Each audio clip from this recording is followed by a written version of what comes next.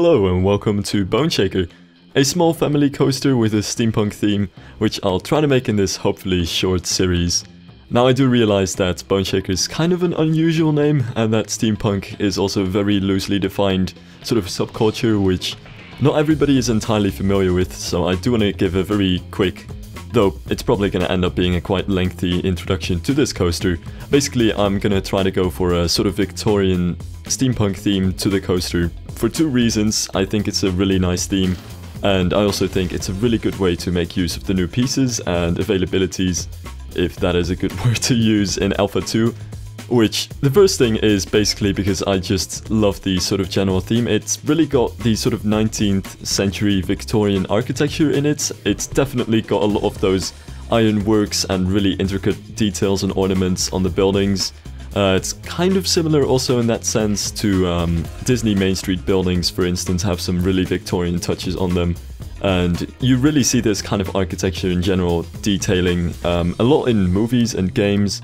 Stuff like the Golden Compass, I think, is really steampunk-ish. I feel Professor Layton is somewhat steampunk as well.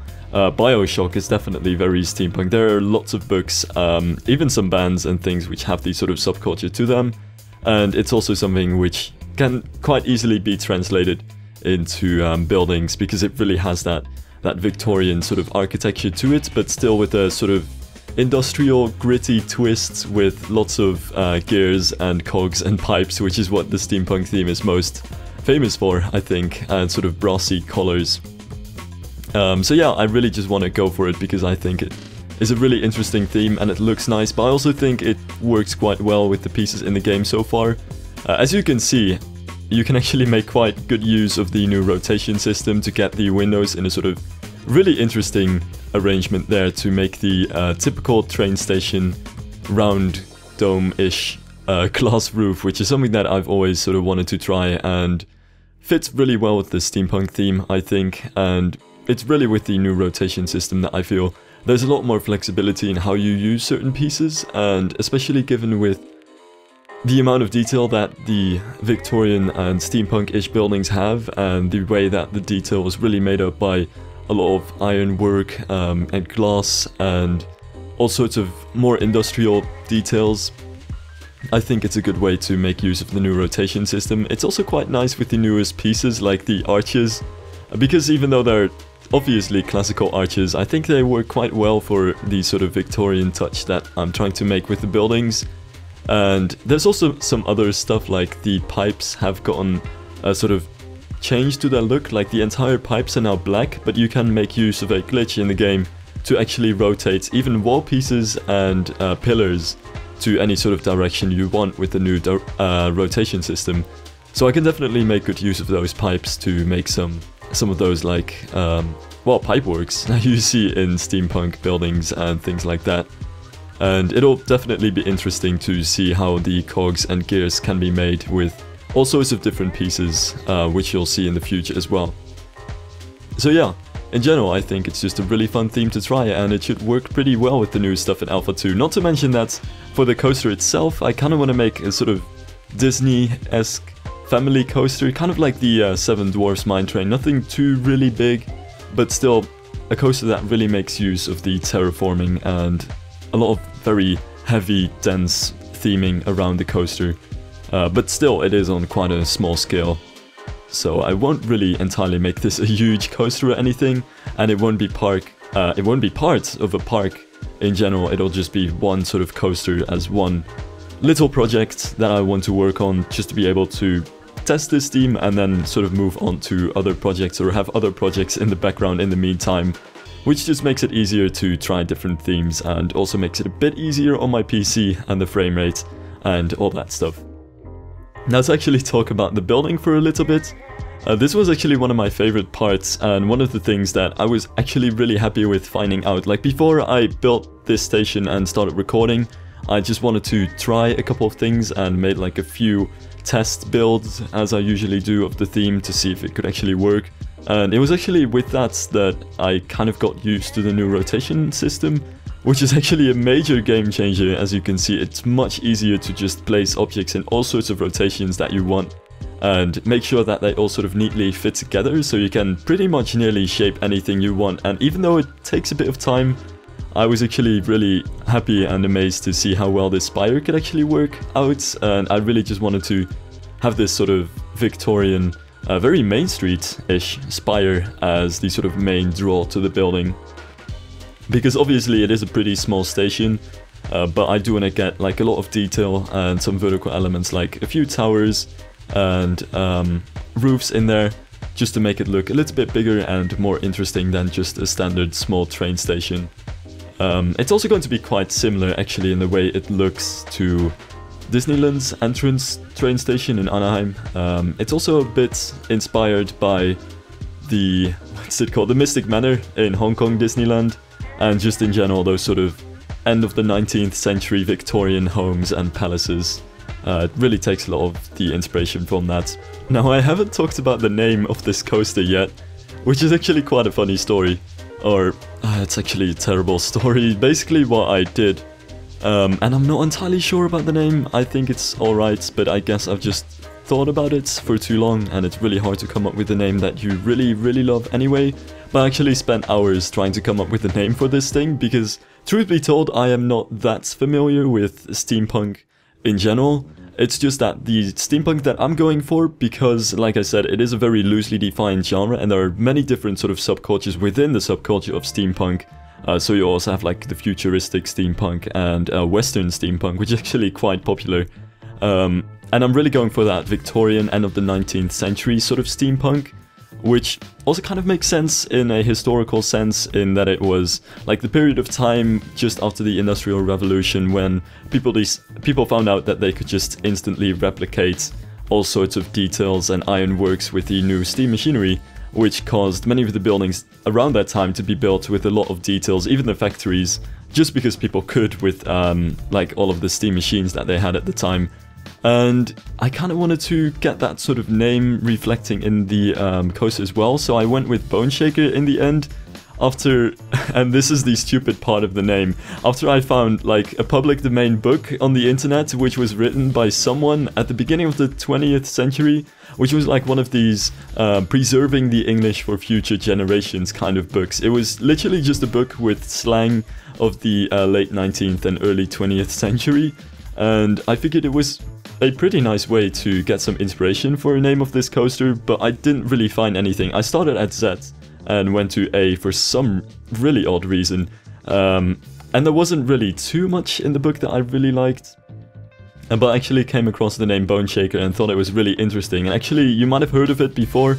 It actually is the word, or actually the name, I think, of the first bicycle, or one of the first bicycles, and it's called Boneshaker because it just was such a weird bicycle that it shakes your bones, I guess. It's one of these older bicycles with a really funky design and like wheels that aren't the same size.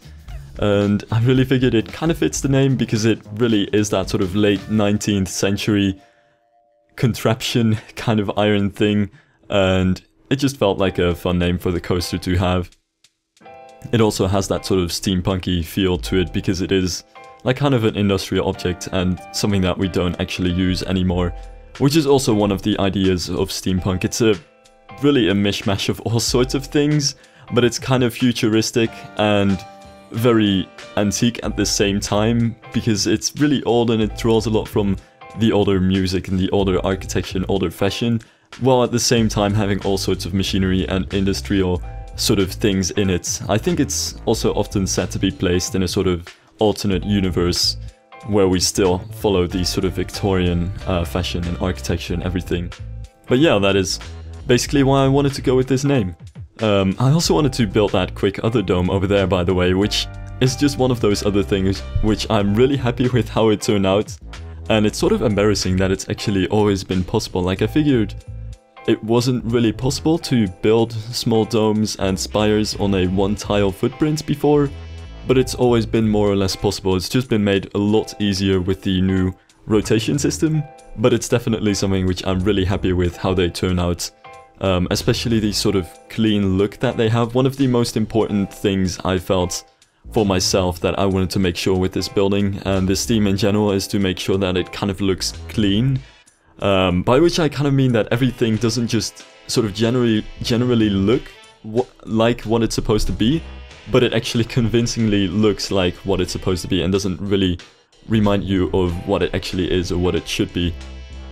So, for instance, I really wanted to make sure that these spires don't look like they're made out of different roof pieces and just sort of follow the general shape and design of a real spire, but actually look like they're convincing spire pieces and don't have any like weird odds and ends sticking out and little sort of unorganized parts that are just sort of parts of the spire just because they're built out of different pieces. Like, I want to try to make it as convincing as possible. Hence also why I kind of want to avoid things that aren't possible in a really convincing way. Though I can't always get it the exact way I really want to, especially with the more industrial pieces, because obviously there aren't really any chimneys or gear pieces or actual real pipes that are meant to be pipes in the game at the moment. And definitely when it comes to the Victorian ironworks, there is nothing that even closely resembles it in the game. So I kind of just try to use the different pieces, like the balconies and the wooden things, to sort of create a general feel of that sort of architecture, and use the current black sort of framework, which I think is just supposed to hold up billboards and things like that, to at least create the color and the overall look and design of the gritty steampunk Victorian architecture.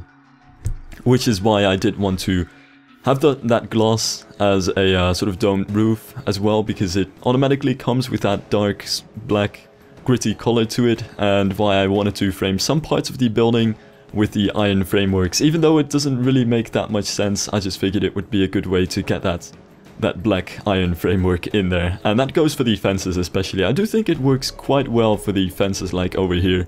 It is still a pretty convincing sort of black fence. You just don't really get the really Victorian ornaments in there and all the intricate details and twirls and stuff like that, but it's somewhat close, I figure. At least the most close thing that we can possibly do at the moment, because there are no real small details like that in the game, at least as of yet.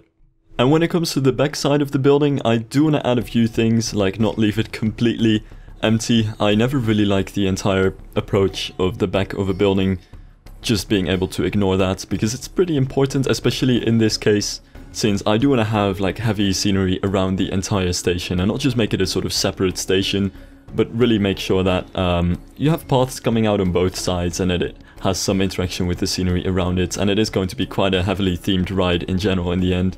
So I don't want to completely ignore the back of the station, but the front is definitely the main sort of draw to it, and where I wanted to have the biggest, heaviest accents, and hence also why I wanted to have the two towers over there, which did turn out to be a little bit too visually similar, I guess, to the train station that is the entrance of Disneyland, which was actually something that I only discovered afterwards. I was mainly going for a Mystic Manor sort of idea with this station, with a central tower right on top of the middle of the station, but I figured it wouldn't really work with the dome, because one of the really tough parts to get right with the dome over here, and why you might see me juggling with all of the different pieces to get like pieces around the sort of domed glass, is that it's just a very, very narrow sort of windowy roof, and I can't really sink any walls into that, because then it'll look really awkward from the interior of the station. So hence why it's also kind of hard sometimes to add things around the station.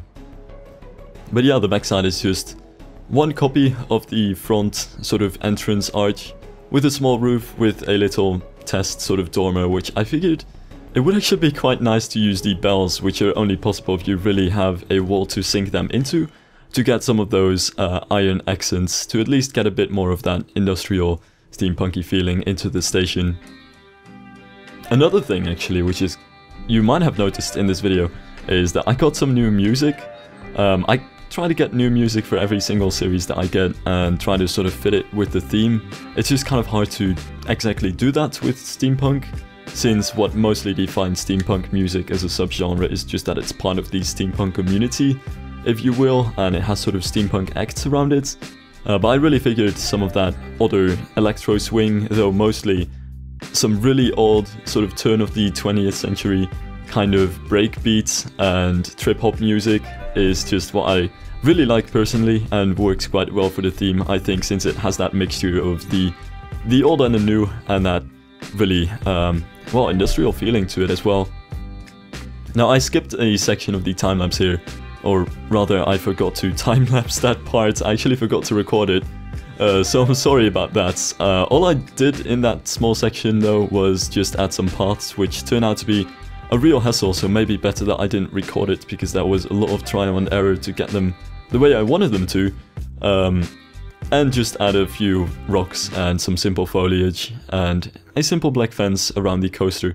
At this point, I also tried to make a chimney, which will definitely come back at some point in the future, but not something that I want to have around this part, and especially not something I want to have around the station, because the station is more or less going to be a weenie as you want to enter the ride, and definitely want to keep the station the tallest building within its sort of general surroundings to make that really what draws your attention around here.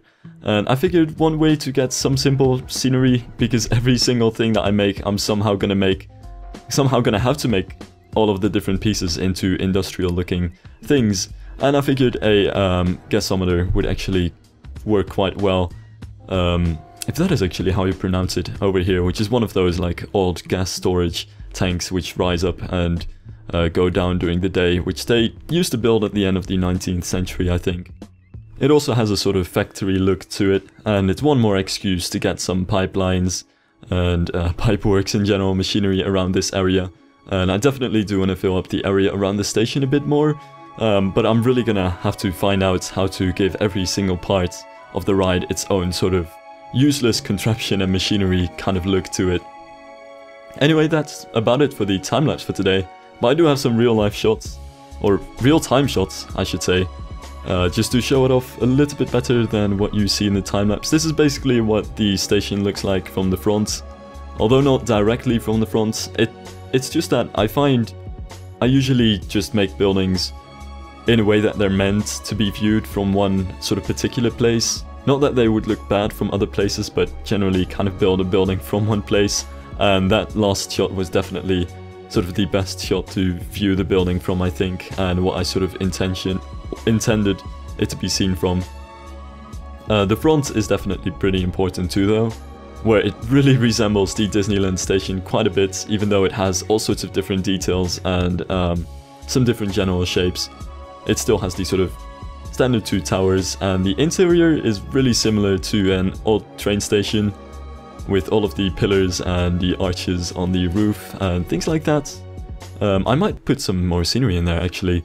And then the building from a sort of top-down perspective basically looks like this. It's actually not that big of a building, and looks a bit larger than it really is because of the forced perspective of being placed on a hill. But that's all just kind of part of the idea of the ride. It's going to be quite a small ride, but I'll try to make it look a bit larger than it really should. Anyway, that is really about it for today, so thank you guys for watching, and I hope to see you guys next time.